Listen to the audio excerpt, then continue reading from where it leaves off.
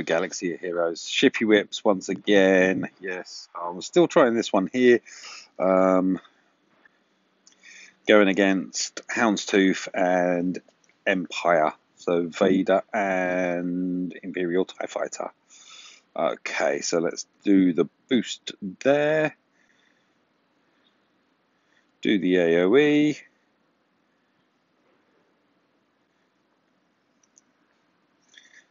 Okay, I'm going to do the group attack.